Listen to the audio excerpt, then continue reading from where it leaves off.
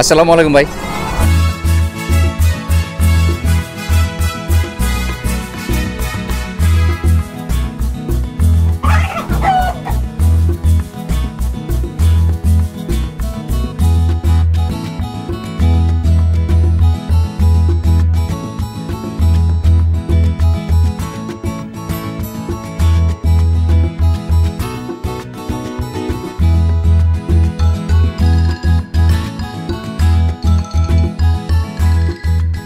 আসসালামু আলাইকুম, আমি al-farook বলছি ওমাহা নেব্রাস্কা থেকে।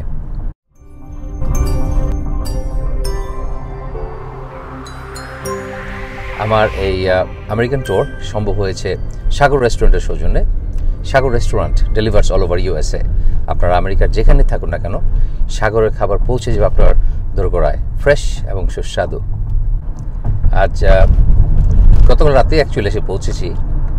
একটা গ্যাস স্টেশনে, ট্রাক স্টেশনে রেস্ট নিয়েছি। তারপর আজ মাহবুবুল মজুমদার, আমার লোকাল হোস্ট, তার বাসায় এখন যাচ্ছি।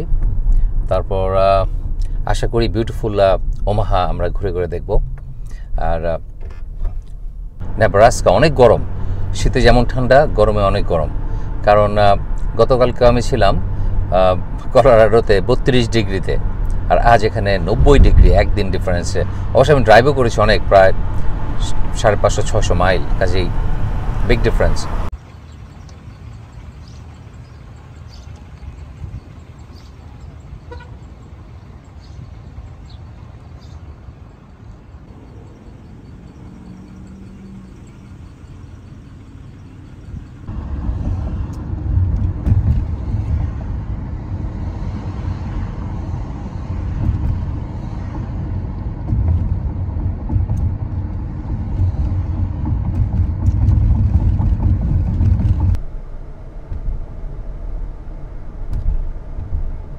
আসসালামু আলাইকুম ভাই। Mahmudul Majumdar, doctor Mahmudul Majumdar actually university of Nebraska ওমাহার professor. ভাই কেমন আছেন? আলহামদুলিল্লাহ, আপনি কেমন আছেন? আলহামদুলিল্লাহ ভাই, thank you. Have a beautiful house. Thank you. Very nice neighbourhood, একদম পাহাড়ের পাশেই। ওয়ালাইকুম ভাবি, কেমন আছেন? জি আলহামদুলিল্লাহ ভালো। Thank you. এটা এখান থেকে ভাইয়ের ব্যাকইয়ার্ড, বিউটিফুল ব্যাকইয়ার্ড।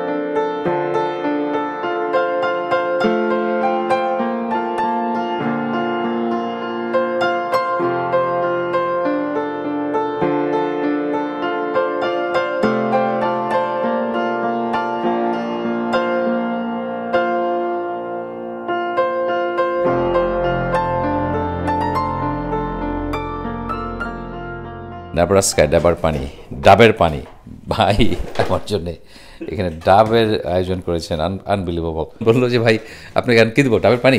আমি বলে কি নেব্রাস্কা ডাবের পানি? That's amazing. রান্নাঘর থেকে যে ভিউ এখানে, মাই গড, ডিশ করার সময় আপনি বোর্ড হবেন না, জাস্ট অ্যামেজিং ভিউ।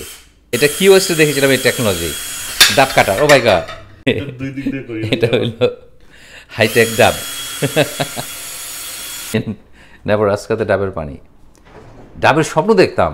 ফ্লোরিডাতে যে গাছ থেকে পেয়ে ডাব খেয়েছি, কিন্তু এখানে এসে ডাব খাবো,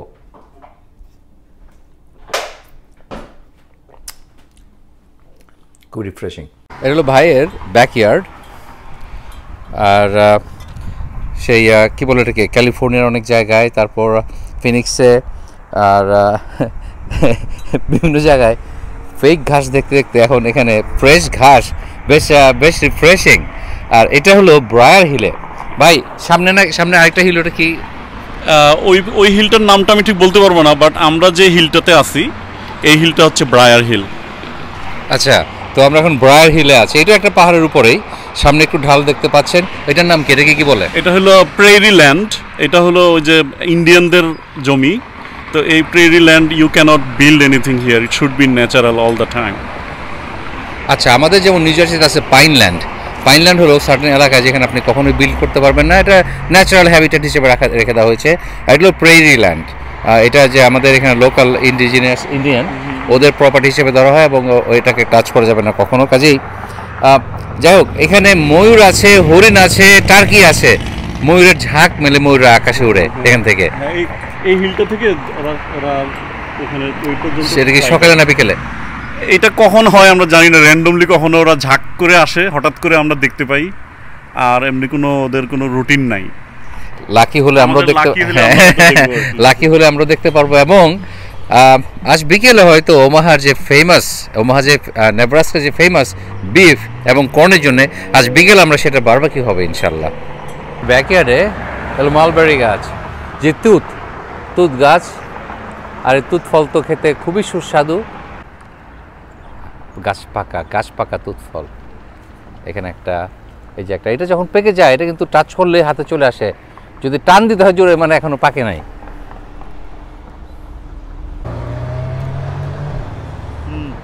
সুস্বাদু, অসাধারণ মজা, গাছ পাকা। আর হলো জুনিপার, এটা আসলে আমাদের নিউ জার্সিতেও আছে এবং আমেরিকার প্রায় জায়গাতে আমি দেখেছি এটা, কিন্তু এটা হলো নেব্রাস্কার নেটিভ, এই জায়গার লোকাল প্লান্ট। এটা হলো লুনা ভাবির গোলাপের বাগান। আচ্ছা, লুনা ভাবির সাথে আপনাদের পরিচয় করে দিই। ভাবি, আপনি কোন জায়গার, কোথায় বাড়ি? আমাদের গ্রামের বাড়ি চাঁদপুর। কোথায় আপনাদের বাড়ি ভাই? গ্রামের বাড়ি চাঁদপুর, আর আমরা ঢাকাতেই বড় হয়েছি। ঢাকা কোথায়? ঢাকা বনশ্রীতে। বনশ্রী, আমি খিলগা। ও, খুব কাছাকাছি। আচ্ছা, আপনার তো বিউটিফুল ফুলের বাগান ভাই। আপনার এখানে শখটা বাংলাদেশে থাকতে ছিল নাকি এখানে আসার পর? বাংলাদেশেও ছিল। বাংলাদেশে আপনার কি ছাদে নাকি? আমার ব্যালকনিতে অনেক। এখন ভাই, আপনার আমেরিকা কতদিন ধরে আছেন আপনি এখানে? আমি 15 বছর। 15 বছর। তো এখানে আসার পর আপনার কি প্রথমে নেব্রাস্কাতে উঠছিলেন নাকি অন্য কোথাও? না, আমরা আইওয়াতে ছিলাম। আইওয়াতে ছিলেন। তা আপনার কেমন লাগছে আমেরিকা প্রথম আসার পর? আইওয়া তো মানে খুব একটু গ্রাম ভাব নাকি? হ্যাঁ, আইওয়া তো মানুষজন নাই, এটা খুব মিস করতাম বাংলাদেশের মানুষজনকে। নেব্রাস্কা তার চেয়ে ভালো, বেটার, অনেক মানুষ আছে এখানে বাংলাদেশে। তো আপনি এখানে কি রান্না বাড়ি এখানে শিখছেন না ঢাকাতেই শিখে আসছিলেন? ঢাকাতেই করতাম। ও, তাহলে তো এখানে খুব একটা কষ্ট হয় নাই। না, কিন্তু ঢাকায় যেগুলো করতাম ওগুলো ভুলে গেছি, কারণ আলাদা। হ্যাঁ, এখানকার জিনিসপত্র আলাদা। বাংলাদেশে যেমন ফ্রেশ মাছ, এখানে সেগুলো নাই। তো এখানে আবার different kind of mass, O different kind of সব কিছু, তো রান্নার স্টাইলটাও চেঞ্জ হয়ে গেছে। থ্যাংক ইউ ভাই। কাকতালীয় ভাবে ভাবির জামার সাথে আমার জামা মিলে গেছে। তো যাই হোক, আসলে আমেরিকাতে আপনি বাংলাদেশে অনেক ভালো রাঁধুনি হতে পারেন, কিন্তু আমেরিকা আসার পর দেখা যায় অনেকের রান্না ভালো হয় না, কারণ এখানের স্পাইসেস ডিফারেন্ট, পানির একটা ব্যাপার আছে হয়তো, আর সব মিলেমিশে বাংলাদেশের স্টাইলে এখানে রান্না করলে অত ভালো হয় না। এখানে আসার পর নতুনভাবে রান্না শিখতে হয়। তো এটা আরও একটা বেরি গাছ, এটার নাম আমিও জানি না, ভাবিও বলতে পারলো না। আচ্ছা, খেয়ে দেখি কেমন।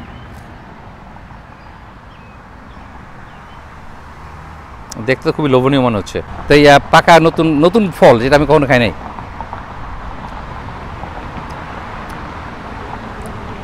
এটা কার সাথে কম্পেয়ার করবো? একটু মিষ্টি, একটু টক, চেরির মতো খেতে মজা। মানে এটা একেবারে আমি চেরির কথা মনে করতেছিলাম, রাইট? এটা চেরির মতো ছোট বিচি আছে, এটা বলা যায় জংলি চেরি, ওয়াইল্ড চেরি হতে পারে এক ধরনের, খুবই মজা, সেই টেস্টের হয়। আচ্ছা, এটা হলো রুবার্ব। ভাবি, আপনি বলেন এটা কি করছেন? এটা ডাল বানিয়েছেন বলে? ও, এটার স্টেমগুলা মানে ডাঁটাগুলা দিয়ে ডাল রান্না করলে আমের মতো টক হয়। এবং আমেরিকানরা এটা পাই বানায়, তারপর জ্যাম জেলি এগুলো বানায়। বাট আমি যেহেতু বাংলাদেশে, আমি মাছের মধ্যেও দেই, ডালের মধ্যেও দেই। আমেরিকাতে আমি 40 বছর ধরে আছি, কিন্তু রুবার্ব আমি জানি রুবার্ব, কিন্তু এটা যে ডালে দিয়ে খাওয়া যায় এবং এটা যে আবার মাছে দিয়ে খাওয়া যায় আমি ইমাজিন করতে পারি নাই। আমি আজকে শিখলাম, ইনশাআল্লাহ এবার যে খাবো। এটা একটা অ্যাক্সিডেন্টাল ডিসকভারি। এই রুবাবটা আসলে আমরা বুঝতে পারি নাই প্রথমে, তো লুনা এটা একদিন এক্সপেরিমেন্ট করলো যে দেখি এটা ডালের মধ্যে দিয়ে কেমন লাগে। হ্যাঁ, তারপরে তো অসাধারণ টেস্ট, এবং রুবাবটা এত সফট হয়ে যায় ডালের ভিতরে, তখন আমরা দেখলাম যে আমরা তো এখানে কাঁচা আম পাই না, তাহলে আমরা যেটা করব মানে এইটা দিয়ে ডাল রান্না করব, কাঁচা আমের চেয়েও বেটার, খুব টেস্টি। এই বুদ্ধি মাথায় আসে কিভাবে, এটা ইমাজিন করতে পারি না। এটা হলো লুনা সবসময় খাবার নিয়ে খুব এক্সপেরিমেন্ট করে, তো সেই এক্সপেরিমেন্টের একটা ফল। Thank you, I am gonna try today. এখানে সিজন খুব শর্ট, আপনার মাত্র কয়েক মাস, কিন্তু এর মধ্যেই ফসল লাগালে অথবা কোনো সবজি লাগালে এত দ্রুত বড় হয়ে যায়। এবং এই যে ভাই বললেন যে এখানে তারা 12 মাসের সবজি কিনে খেতে হয় না, এই ছোট জায়গাতেই এত সবজি হয়। ভাই টপসল করে কিনে আনতে হতো না?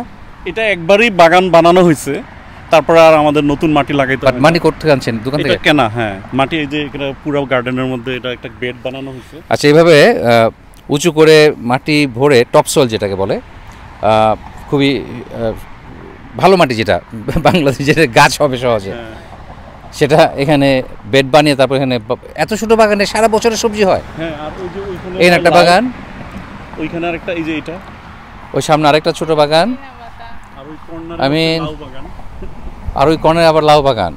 ভাই আপনি ইউনিভার্সিটিতে কি পড়ান? আপনার সাবজেক্ট কি? আমার সাবজেক্ট হচ্ছে data science. Data science. Yeah, I graduated from statistics. So statistics is related to data science. So I developed data science graduate program in this university. আপনার ভাইয়ের সাথে পরে আরও গল্প করব যে কিভাবে তিনি এখানে এসেছেন, তার প্রফেশনাল লাইফ নিয়ে আমরা পরে এটা নিয়ে গল্প করব। এখানে মাত্র লাউ শুরু হয়েছে, এই আগামী 3 মাসে এই ছোট জালিতে মনে হয় 100-র মতো লাউ হবে। মাশাআল্লাহ, এখানে ফলন অনেক বেশি এবং খুব দ্রুত সব ম্যাচিওর হয়ে যায়। আপনি এই ফ্রেশ ধনেপাতা তুলেছেন বেগুন ভর্তা বানানোর জন্য। নিউ জার্সির মতো সব কিছু পাওয়া যায় না এখানে, এই এলাকাটা বেশিরভাগ হোয়াইট আমেরিকান কাজে এখানে ওই দেশি গ্রোসারি, দেশি দোকান এগুলি পাওয়া যায় না। তো ভাবি 12 মাসই বিভিন্ন ফসল, মিনিং সামারে তুলে এগুলি ঘরে রেখে দেন এবং সেটা খাওয়া হয়। যেমন হাতের মধ্যে দেখলেন ফ্রেশ ধনেপাতা, ফ্রেশ পুদিনা পাতা, বুরহানিও বানিয়েছেন সেটা দিয়ে। খুব ফ্যান্সি করে তরমুজ কেটেছেন ভাবি। ভাবির বাগানের ফুল দিয়ে আমাকে ওয়েলকাম জানিয়েছেন, থ্যাংক ইউ ভাবি। এখন ডাব খেয়েছি, ডাবের শ্বাসটা তো খেতে হবে। Wow, শাবাশ, looks beautiful. চলেন গান কিনি।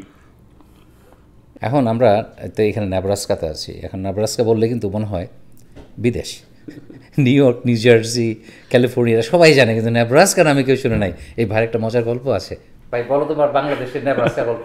হ্যাঁ, আসলে আমি বাংলাদেশে গেছিলাম, তো আমার এক দাদার সাথে দেখা আমাদের গ্রামের বাড়িতে।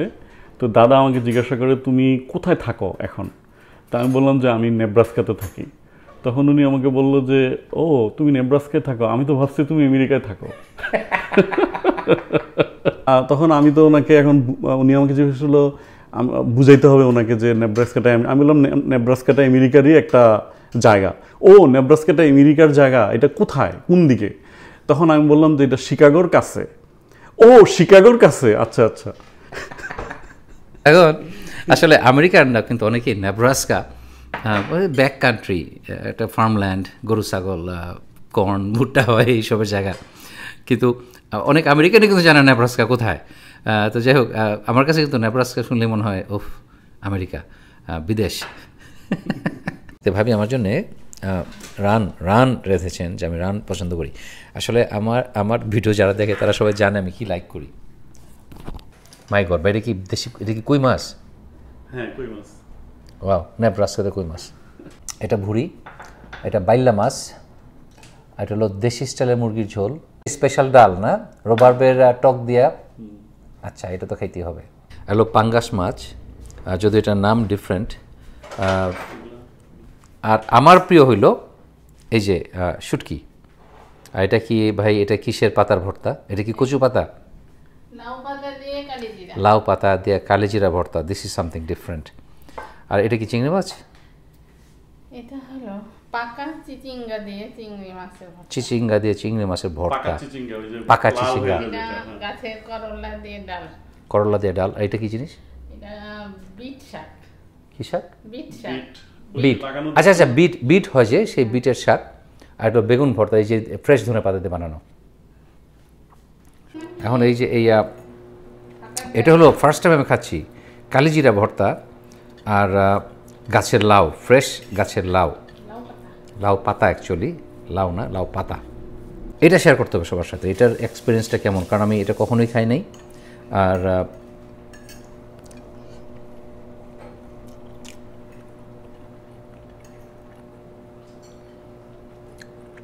কালিজিরা আমার প্রিয় ভর্তা, ভর্তার মধ্যে সবচেয়ে প্রিয় কালিজিরা ভর্তা। এটা যে আবার ইমপ্রুভ করা যায় এটা আমার কোনো ধারণা ছিল না। এটা অ্যামেজিংলি সুদিং এবং মজার একটা ভর্তা। আপনারা যদি না খেয়ে থাকেন ট্রাই করে দেখতে হবে আপনাদের, ডেফিনেটলি। এলো রুবার্ব, এটা সে রুবার্বের ডাল। রুবার্বটা আমেরিকাতে সবসময় 12 মাসই, প্রায় 12 মাসই পাওয়া যায়। ওটা দিয়ে সাধারণত মানুষ জ্যাম, জেলি এগুলো বানায়, পাই বানায়। তো আচ্ছা, এটাতে ভাবি আমি না আমাদের লোনা এটা দিয়ে বানিয়েছে এই ডাল। এখন এটা কীভাবে তার মাথায় আসলো যে এটা দিয়ে ডাল রান্না করা যায়, এটা মাছে দেওয়া যায় আমি জানি না। আমি তো এটা চিনি, অনেক বছর ধরে চিনি, সারা জীবনে চিনি আসছি, কিন্তু কখনোই মাথায় বুদ্ধি আসেনি।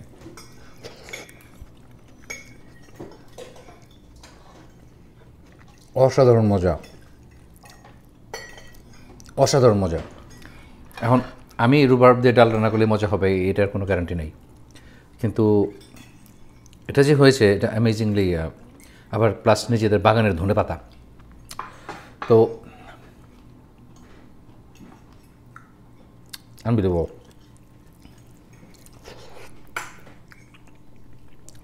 আমি পাকা পাকা ওটার নাম জানো কি, পাকা চিচিঙ্গা, যেটা একেবারে লাল হয়ে গেছে পেকে, সেটা দিয়ে প্লাস গাছের কামরাঙা মরিচ এবং তার সাথে চিংড়ি দিয়ে একটা ভাজি রান্না করেছে ভর্তার মতো, সেটাও অসাধারণ মজা হয়েছিল, আনবিলিভেবল। যাই হোক, এখন মজা করে খাই। আর বাকি খাবারের রিভিউ দেওয়ার দরকার নাই। আমার যে ওই লাউ পাতা আর কালিজিরা ভর্তা খেয়েছে, মজা লেগেছে, এটা আউট অফ দিস ওয়ার্ল্ড। যাই হোক, বাকি খাবার এনজয় করি এখন। দেশি খাবার not a big deal, right?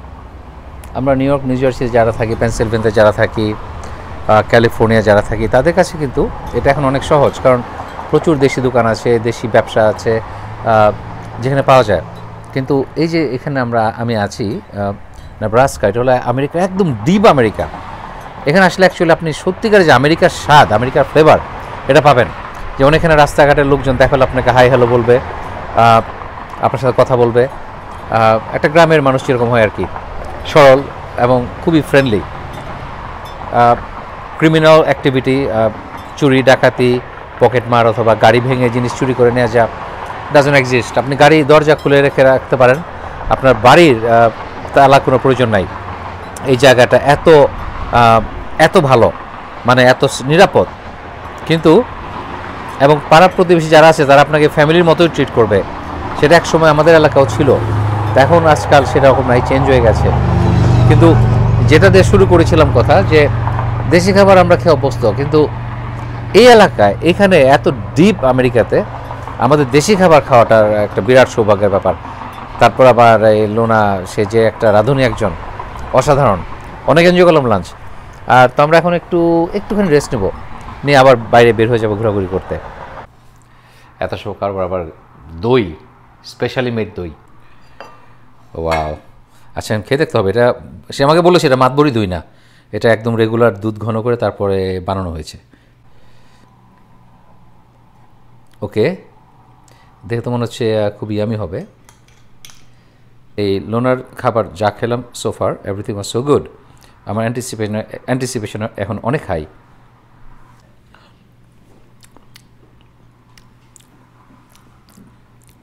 সুস্বাদু, অনেক ঘন একটা দই, ভালোই মজা। ভুট্টা আর গরুর দেশ হলো নেব্রাস্কা। তো এখন ভুট্টার সিজন না, মাত্র আছে জুনের 3 তারিখ। ও, আপনি যখন এই ভিডিও দেখছেন তখন 3 তারিখ আমি জানি, কারণ ভিডিও শ্যুট করেছি যখন সেদিন ছিল 3 তারিখ। তো কিন্তু গরু তো আর সিজনাল না, গরু 12 মাসই থাকে। গরু দেখতে যাচ্ছি।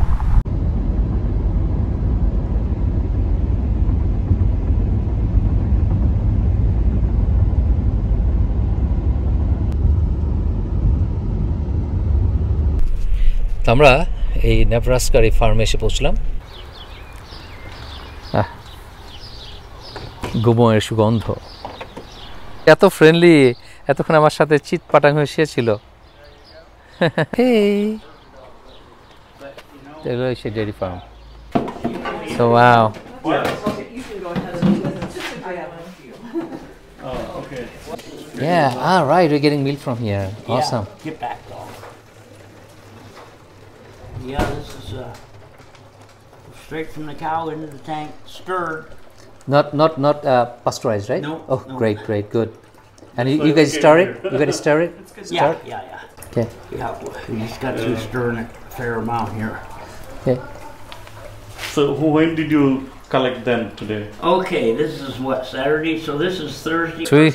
So you got the milk, and you. it's $8 a gallon, Yeah. but fresh from not the cow, Right, but but fresh it was from the cow a couple of days ago. Yeah, alrighty. Bye-bye. মুরগিগুলো গরমে actually সাদাটাকে মনে হয় সানবেদিং করতেছে, tan হতে চায় একটু, আর কালোগুলি সব ভিতরে সেইডে।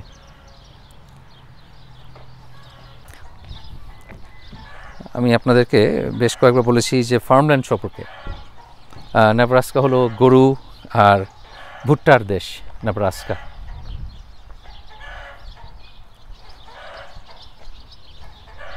তো আমি একটা ফার্মে এসেছি,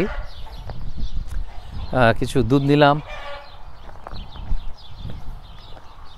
আর মুরগি। সে ডিম পেড়েছে মনে হয়, সবাইকে জানান দিচ্ছে দেখো আমি কি করেছি।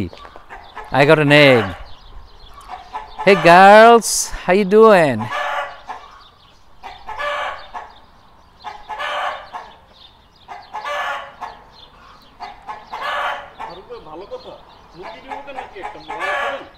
হ্যাঁ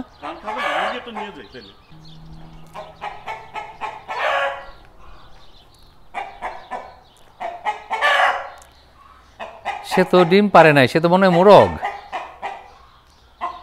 এমনভাবে কক করতেছে যেন ডিম ডুম পাইরা সবার ধন্য করে দিছে। ইস,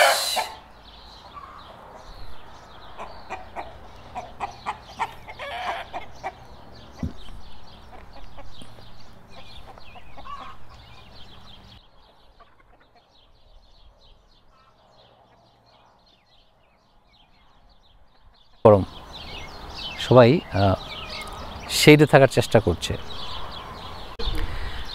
এটা ব্রহ্মা রুস্টার, এটা অনেক বড় হবে, এটা এখনও ধরতে গেলে বেবি। আমরা এখন চেষ্টা করছি একটা মোরগ নিয়ে যেতে, দেখি মোরগের রান খাওয়া হয়নি আজকে, হয় কি না। The whitey ones, that's one, and there's one over there, that guy, so. Let's get the red one. Red one? Yeah, because this one is still a baby. This white one? He's a year old. He's 1 year old? Yep. Okay, then let's get the white one. You want him? Yeah. You want me to catch him, or you gonna? No, you catch him. I have to shoot it.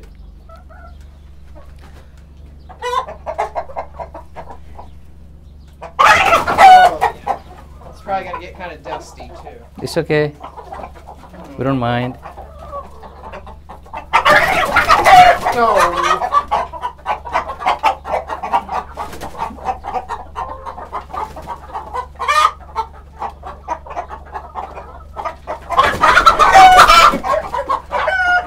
Oh, rat. Don't let.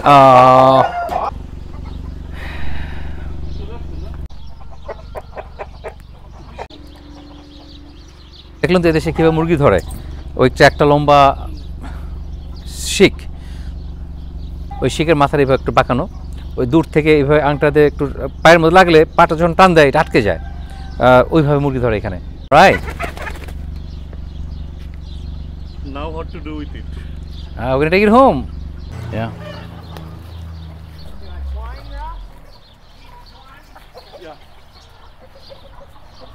Do you have any cartoon or anything, paper cartoon or something that I can put her in?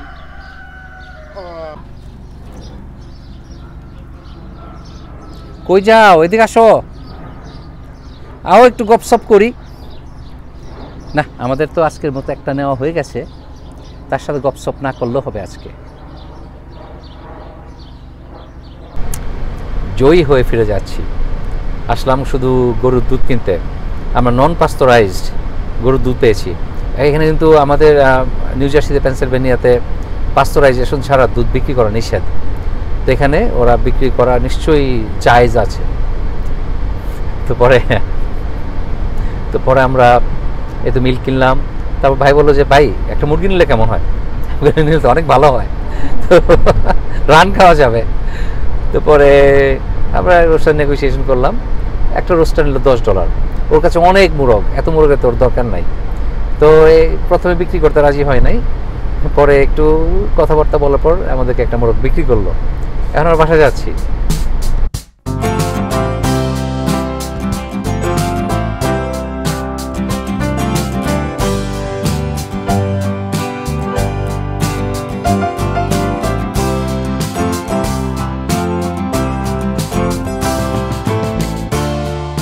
এইমাত্র যে উইন্ডমিলটা দেখলেন, ছোটবেলায় মনে করতাম যে এটা স্রেফ সুন্দর দেখা যাওয়ার জন্য দিয়েছে, অথবা বাতাসের ডিরেকশন কোন দিকে এটা বোঝানোর জন্য মানুষ রাখে।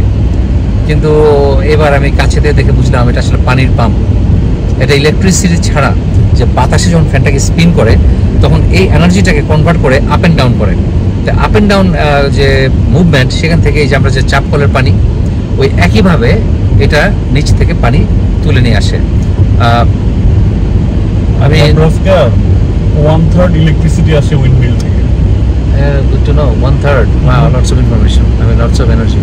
Anyway, so এইটাই হলো মেইন কারণ। এটা এতদিন জানতাম না, মাত্র জানলাম। তা আমরা এখন যাচ্ছি একেবারে নেব্রাস্কার যে গ্রাম। আমরা এইমাত্র একটা ফার্মল্যান্ড থেকে আসলাম, গরু এবং মুরগির ফার্ম। কিন্তু এইটা যে দেখতে পাচ্ছেন এটাও গ্রামেরই একটা অংশ।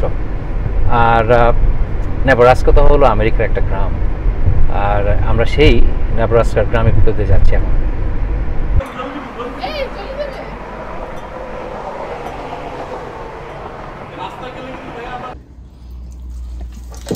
এখন এই জ্যান্ত মুরগি কিনা এগুলো তার দণ্ডি, এখন ক্লিন করতে দিচ্ছে আমরা 2 ভাই। তারা কোনোদিন এটা করে নাই। আমার ফার্স্ট এক্সপেরিয়েন্স আমেরিকাতে মুরগি প্রসেস করা। Hello, my name is Kuchen.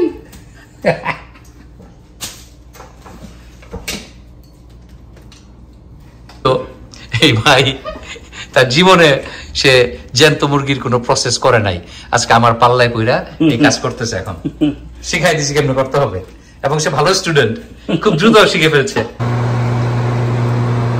মাশাআল্লাহ, দিস চিকেন লুকস সো, এই রোস্টার লুকস সো হেলদি। আর সে এখন এটাকে পুরা দেওয়া শিখে গেছে, কেমনে পুরতে হয়। ভালো স্টুডেন্ট, জীবনে করে নাই, ফার্স্ট টাইম।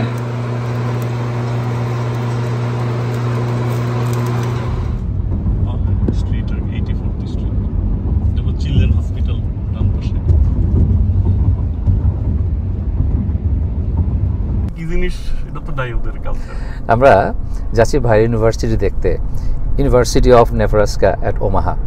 আমরা সেখানে যাচ্ছি, আমরা ক্যাম্পাসটা একটু ঘুরে দেখবো, ক্লাসরুম ঘুরে দেখবো। আশা করি আপনি এনজয় করবেন। Omaha, Nebraska.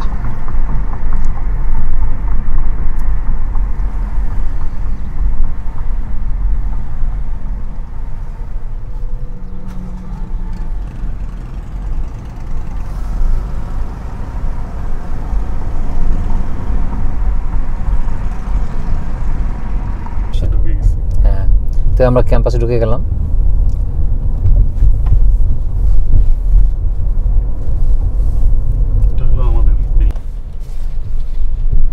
খুব সুন্দর একটা স্ট্রাকচার,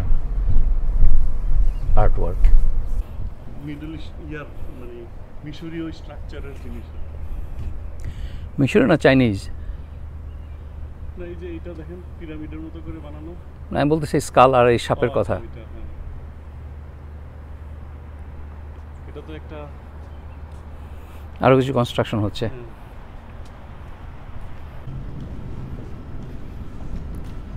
তো এখন তো সামারের বন্ধ, কাজেই ছাত্ররা তো কেউ দেখা যাচ্ছে না, কিন্তু নর্মালি তো এটা গম গম করে ছাত্রদের ভিড়ে।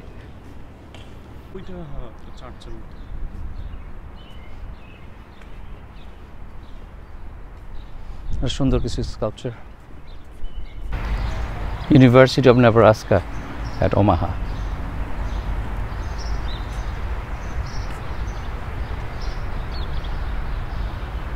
এটা হলো অ্যাডমিনিস্ট্রেশন বিল্ডিং।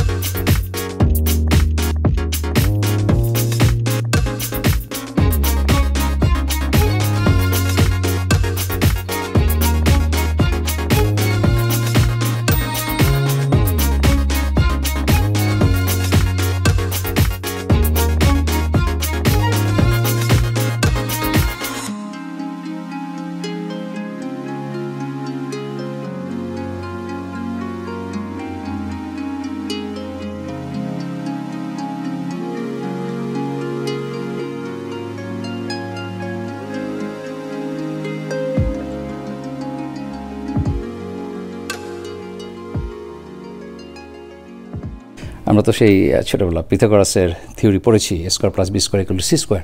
সেটা কীভাবে কাজ করে ভাই একটু দেখাও। এই যে এটা হচ্ছে তিনটা বাহু, এটা এ, এটা বি। এখন এটা হলো একটা সমকোণী ত্রিভুজ। তো এ স্কোয়ার মানে হলো এই স্কোয়ারটা, বি স্কোয়ার মানে হচ্ছে এই স্কোয়ারটা। এই দুইটা স্কোয়ার যোগ করলে সি স্কোয়ার এটা সমান হবে। এটা হলো পিথাগোরাসের সূত্র। এক প্রমাণ দেখাই দাও। হ্যাঁ, এইটার পানি আর এটার পানি যদি আমি যোগ করি তাহলে ওইটার পানি এটা ভরে যাবে। এটাই হলো এই স্কোয়ার আর এই স্কোয়ার যোগ করলে এই স্কোয়ারের সমান। এটা প্র্যাকটিক্যাল ডেমনস্ট্রেশন, সায়েন্টিফিক একটা ফিজিক্যাল ডেমনস্ট্রেশন। এই জিনিসটা আসলে ভিজুয়ালি দেখার জন্য যে দুইটা স্কোয়ার যোগ করলে কিভাবে আরেকটা স্কোয়ারের সমান হয়। তারপর ইউক্লিডস প্রপোজিশনটা বাম দিকে। হ্যাঁ, এটা হলো, এটা যেরকম ত্রিভুজের ক্ষেত্রে সত্য, এটা এরকম স্কোয়ারের ক্ষেত্রে সত্য, ত্রিভুজের ক্ষেত্রেও জিনিসটা সত্য। এখানে এই ত্রিভুজ আর এই ত্রিভুজ যোগ করলে এই থার্ড ত্রিভুজের সমান হবে। এই যে এই ত্রিভুজটা সমান এই দুইটা ত্রিভুজের যোগফল। আচ্ছা, সেগুলো এখানে এই ফ্লুইড দিয়ে, রঙিন ফ্লুইড দিয়ে এটাকে ভিজুয়ালি বোঝানো হয়েছে। আচ্ছা ভাই, তোমার ক্লাসটা কোথায় দেখি একটু? আচ্ছা, আমাদের ক্লাসরুম আরো ভিতরে। আচ্ছা, তো আমরা ওই ইউনিভার্সিটির ক্যাম্পাসের ভিতরে যেখানে ক্লাসগুলো হয় সেই ক্লাসরুমগুলো দেখব এবং বাইরের যে ক্লাস আছে সেটাও দেখব। এটা আমার ক্লাসরুম। আচ্ছা, তো তুমি তো স্ট্যাটিস্টিক্স ক্লাস নাও, এটা তো কেমিস্ট্রি ক্লাস, ডেটা সায়েন্স সবই এখানে হয়। ও, ডাটা সায়েন্স সবই এখানে হয়। আর একটা জিনিস খেয়াল করে দেখেন, আপনাদের যে ক্লাসরুমে যে বসার সিস্টেমটা, এটা কিন্তু মিটিং রুমের মতো।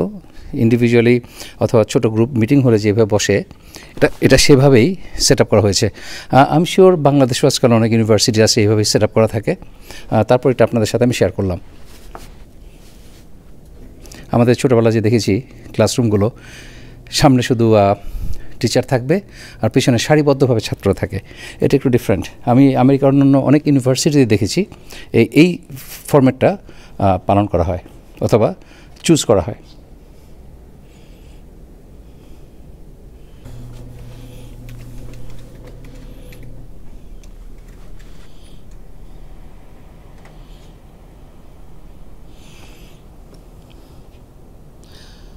আচ্ছা মাহবুব ভাই, তুমি একটু এক্সপ্লেন করো বাংলাদেশের যে সিটিং যে সিস্টেমটা আর এই যে সিটিংটা আছে, এটার অ্যাডভান্টেজটা কি? এটা হচ্ছে এখানে আমি স্পেশালি আমি যে ক্লাস পড়াই সেখানে আমার ক্লাসের স্টুডেন্টদের গ্রুপ প্রজেক্ট করতে হয়।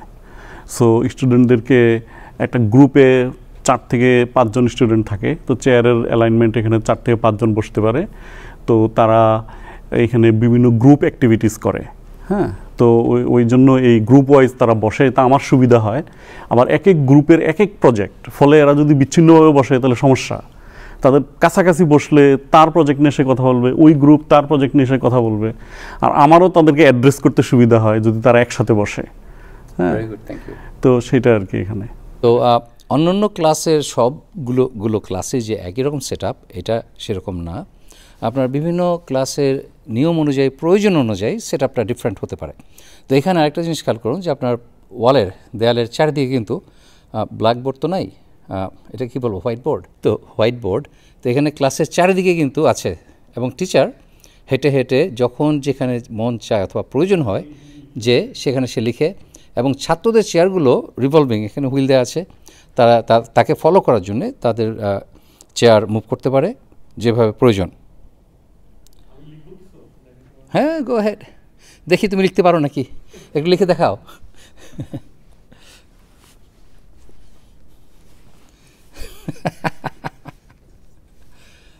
থ্যাংক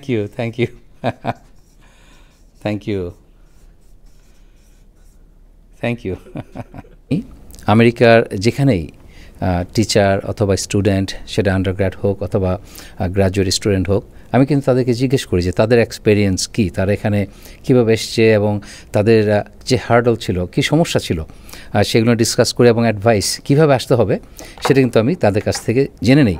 কারণ এক একজনের অভিজ্ঞতা এক এক রকম, এবং সবার অভিজ্ঞতা থেকে আমরা কম বেশি উপকৃত হতে পারি, সেটাই আমি চেষ্টা করি। তো ভাই, তোমার এক্সপিরিয়েন্স শেয়ার করো। তুমি তো বাংলাদেশে কি পড়াশোনা করছো সেটা আগে বলো। আমি তো বাংলাদেশে ঢাকা ইউনিভার্সিটিতে স্ট্যাটিস্টিক্সে অনার্স মাস্টার্স করেছি। করার পরে আমি সোনালী ব্যাংকে জয়েন করেছি সিনিয়র অফিসার হিসেবে। আমরাই বাংলাদেশে প্রথম রিক্রুটমেন্ট ছিলাম যে ডাইরেক্ট সিনিয়র অফিসার পজিশনে, ব্যাংকার্স রিক্রুটমেন্ট কমিটির রিক্রুটমেন্ট।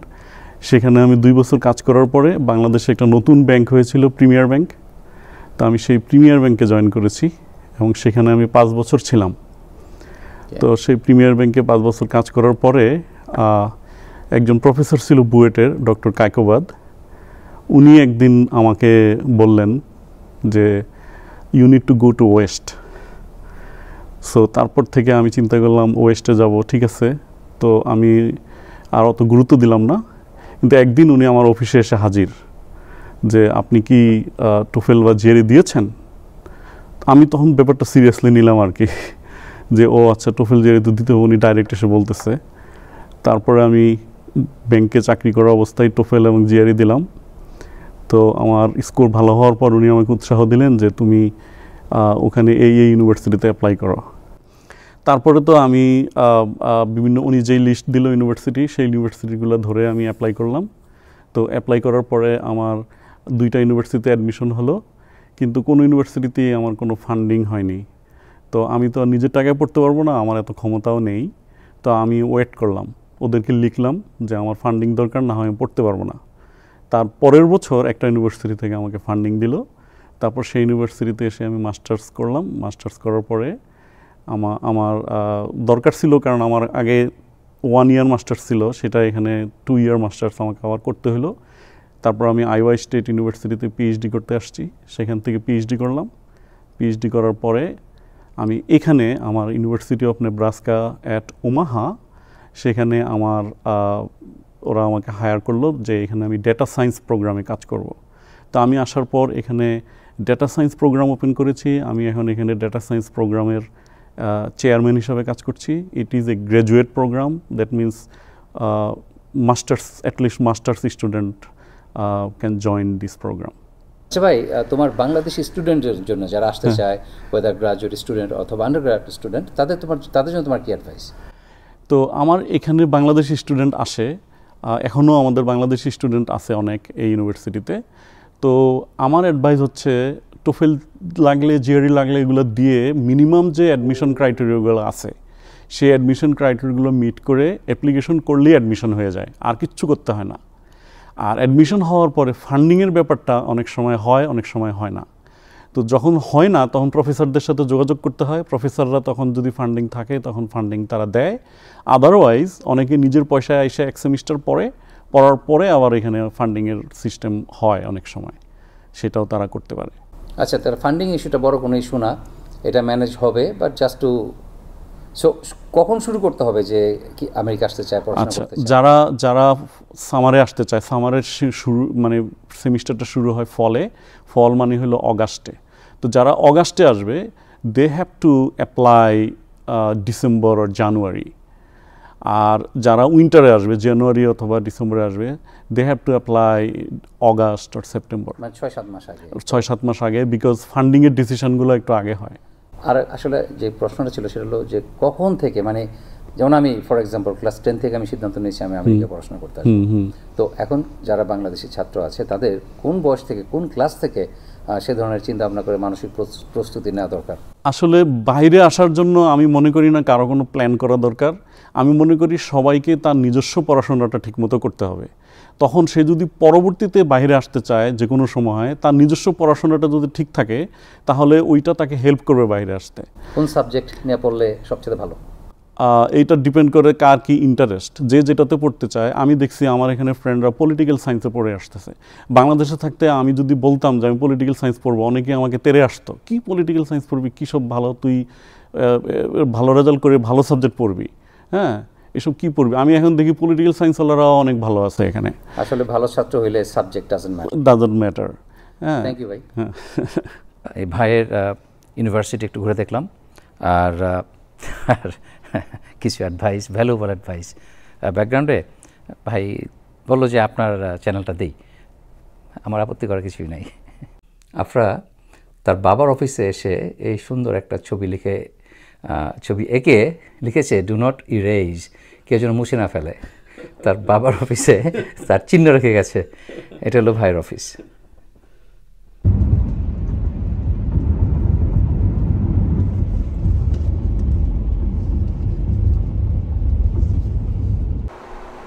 ইউনিভার্সিটি ট্যুর দিয়ে আসলাম, বাইরের ক্লাস দেখলাম, আর ভাবে আমাদের সেই বড় মুরগি না তো মোরগ, বিরাট বড় রান, এক একটা রান আমার রানের চেয়ে মোটা, সেটা রান্না করছে।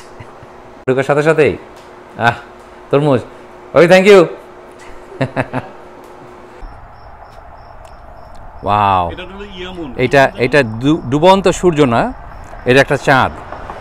আজ পূর্ণিমা,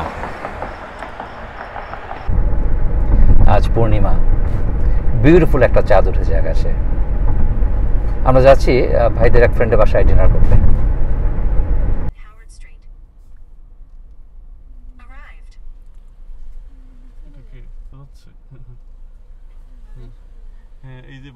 আমরা একটু দেরি করে এসেছি, অনেকেই চলে যাচ্ছে। আর এখানে বাংলাদেশি কমিউনিটি তত বড় না, 50টা ফ্যামিলি, সেটা নিয়েই এখানে বাংলাদেশি কমিউনিটি।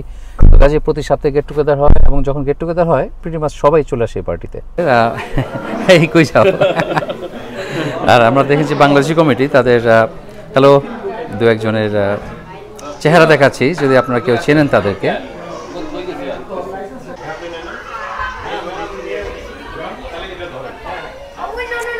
এতে যেটা হবে সেটা হলো, তো এই তো নেব্রাস্কার বাংলাদেশি কমিউনিটি কয়েকজনকে দেখতে পাচ্ছেন। আর কে তো মেবি কাউকে অনেক পুরোটাই বাংলাদেশি, হ্যাঁ বিভিন্ন অঞ্চলে। দেরি করে এসছি কাজেই, বাট আমাদের বাংলাদেশি যে কোনো অনুষ্ঠান মানেই তো খাবার দাবার থাকবে, ডেলিশিয়াস সব খাবার, এবং বালুশাই হাতে বানানো মাফিনস বাচ্চাদের জন্য। আমাদের হোস্ট ছিল ওই ভাই। আপনার নামটা বলেন? আমার নাম কামরুল। কামরুল, আপনি ভাই কোন জায়গা থেকে আসছেন? বাংলাদেশ। আমার বাড়ি কই? আমাদের দেশের বাড়ি হচ্ছে নোয়াখালী, অরিজিনালি নোয়াখালী থেকে। নোয়াখালী আর আপনি আমরা নেব্রাস্কাতে আসি গত 9 বছর ধরে। 9 বছর ধরে আপনি নেব্রাস্কা আছেন? Brooklyn, new York. Okay, thank you. আর ভাবি আপনার নামটা একটু বলেন। ওয়ালাইকুম সালাম। বলছি প্রাউড নোয়াখালী। আপনার নাম কি? কলি। ভেরি নাইস, থ্যাংক ইউ ভাবি। তাই এখন আপনি কিছু বলতে চান? আপনারা থ্যাংক ইউ ফর কামিং। আপনারা এসেছেন, সো আমাদের একটা ছোট get together, so you are enjoying. Thank you, I am having a great time. ওকে,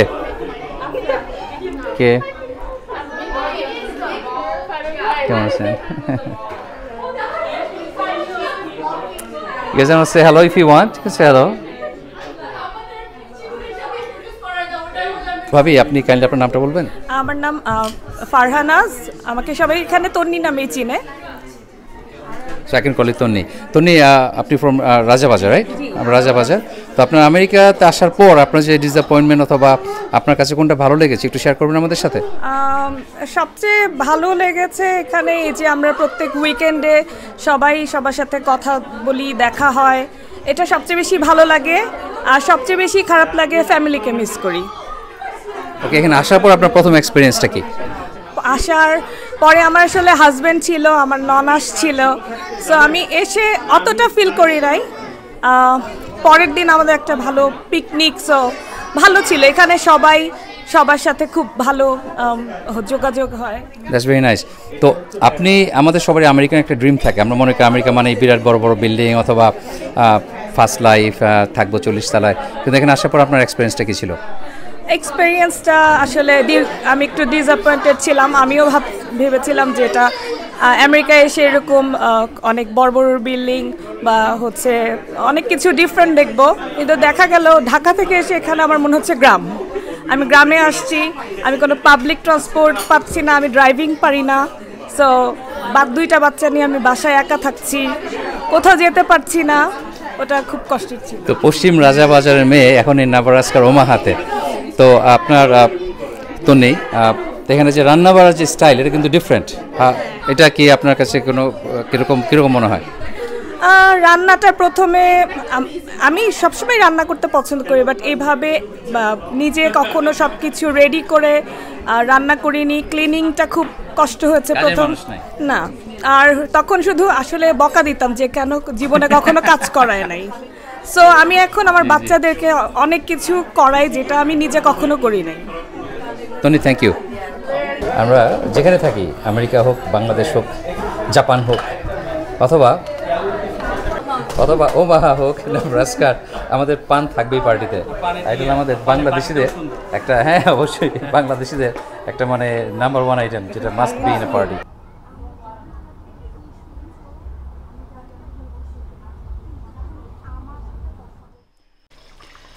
আমরা আজকে যে বাসায় বেড়াতে গেলাম সেখানে অনেক বিভিন্ন ধরনের খাবার দাবার রান্না হয়েছিল, কিন্তু আমরা খাই নাই, কারণ আমাদের এই নিজেদের ধরে আনা লাইভ চিকেন মোরগ, এটা রান খেতে হবে। এত মজার খাবার ছিল, কাবাব, গরুর মাংস, তারপরে কি নাই, পার্টির খাবার অবশ্যই অনেক মজা। কিন্তু এই মোরগটা আমরা দুজনে এত কষ্ট করে ধরে নিয়ে আসছি, তারপরে মোরগটা, তারপর এখন এটাকে অনেক কষ্ট করে রান্না করেছে। আর কাজে এটা যে আমাদের না খাওয়া হয়, আর তাছাড়া যেহেতু আমি এত অল্প সময় এসেছি, খাবার কতটুকু খাওয়া যাবে আর, কাজেই এইটাকে মিস করতে চাই নাই। রান তো খেতেই হবে, না তো রান ফারুক নামের সার্থকতা থাকবে না। এটার এই মোরগের রানের কালারটা ওইরকম ব্রাইট ইয়েলো হয় নাই, কারণ এখানে কোনো গার্মেন্টসে ডাই দেওয়া হয় নাই, এটা রেগুলার মশলা দিয়ে রান্না। ফারুক ভাই, আজকে আপনার রান খাওয়া দেখবো, জীবনে প্রথম। ভিডিও দেখছো? এখন লাইভে দেখবা? লাইভে দেখবো। প্লিজ বসো, খেতে আসো ভাবি প্লিজ। এত কষ্টের পর এই বড় মোরগের জীবনটা সার্থক করতে হবে, তাকে খেয়ে এবং এনজয় করে।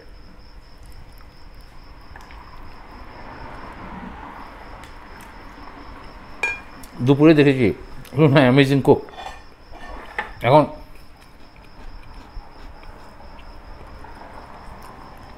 নিঃসন্দেহে মোরগের রান সার্থক, জান সার্থক। অসাধারণ মজা রান্না হয়েছে,